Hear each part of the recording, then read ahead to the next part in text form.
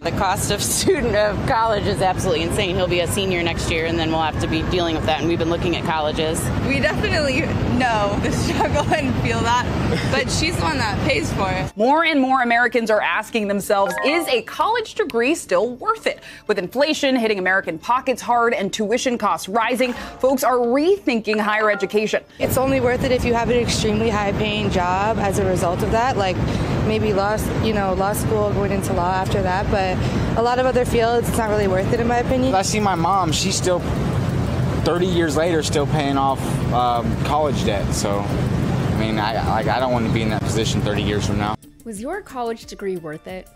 Many Americans are rethinking the value of higher education on the country at the same time that Republicans are floating the idea of defunding public education and the Department of Education.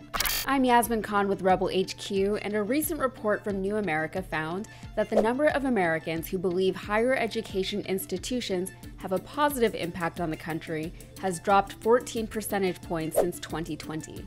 And this probably isn't a surprising finding for many of you to hear, and maybe you're a part of that 14% that has lost faith in the American college and university system. If you are, who could blame you? Personally, I have very mixed feelings about all of it. Were my degrees worth the debt that it stuck me with? The debt that I'll mention was significantly less than that of my friends? I don't really know how to answer that. And the reason why I struggle with it is because the question is flawed. It relies on the premise that value explicitly refers to monetary value. It excludes any other form of value that could possibly be ascribed to an experience, and functionally, higher education is an experience more than it is a degree that you just go and buy. But the report found that generally, recipients of post-secondary degrees found their return on investment to be worth the expenses and the debt of acquiring them, whether that means the things that they learned, the people they met, the connections they made, the experience of living away from home immediately after high school, or of course, the job it afforded them upon graduation. Now, to that last point, approximately 2/3 of respondents agreed that many high-paying and stable jobs are available to people who only have high school diplomas or GEDs, but many also agreed that multiple degrees and certifications is better for finding consistent employment. So with that in mind, the decline in favorability was more linked to the impacts the costs of higher education have had on American society, and the report noted some interesting political divides within the results. For instance, 73% of Democrats believe that colleges and universities overall impact the country positively, while only 37% of Republicans think so. Similarly, 77% of Democrats believe that higher education costs should be covered by the government, which is in line with the belief amongst Democrats that higher education positively impacts the community and the country, so it should be viewed as a public service. Conversely, 63% of Republicans think it should be an out-of-pocket expense for students, which makes sense considering Republicans tend to see higher education as more of a personal investment, an option for individual betterment, but not a requirement for one to function in society. Additionally, only 18% of Democrats believe a high school diploma is a sufficient amount of education to ensure someone's financial security, but 31% of Republicans think so, a difference of 13 percentage points. Of course, people have very different ideas of what financial security looks or feels like, but with surveys like this, they're typically measuring people's perceptions to get a sense of the nation's overall sentiment. The differences between Democrats and Republicans that are reflected in the report are interesting because they do seem to fall in line with each party's overall ideologies, and those underlying governing ideologies are of particular interest right now as we find our country in a battle for minds. Currently, the Republicans are lashing out against cancel culture while actively banning books and threatening librarians.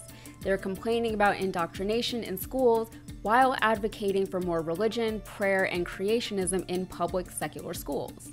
Two of the nation's worst GOP governors, DeSantis in Florida and Abbott here in Texas, have both taken steps to weaken the public school systems in their respective states.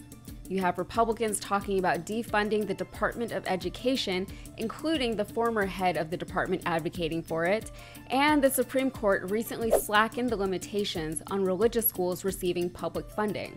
We won't even get into the GOP's initiatives to rewrite history in classrooms, to ignore traumas of the past, or to present both sides of horrific events like the Holocaust and slavery and American imperialism. Meanwhile, the Democrats, especially the more progressive Democrats, have been advocating for increased access to higher education because the costs of a college degree these days are serving as gatekeepers to knowledge, skills, and most importantly, opportunities.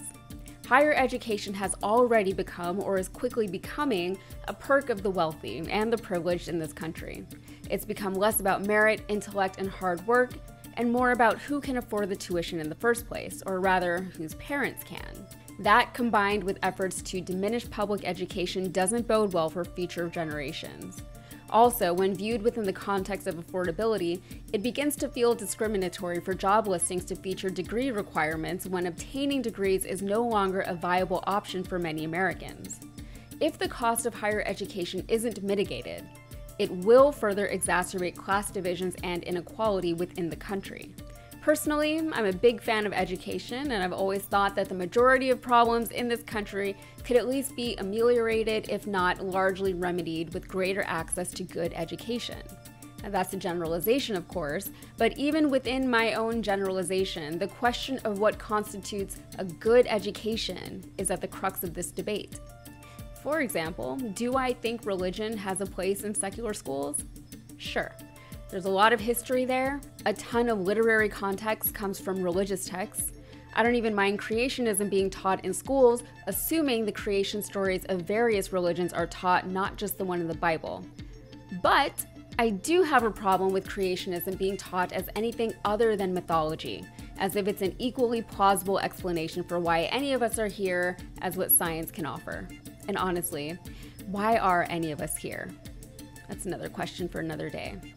All right, that's it for today. If you like this video, please give it a like. If you like the channel, please subscribe to it. And if you want more of me, you can follow me over on Instagram and TikTok. Thanks so much for being here.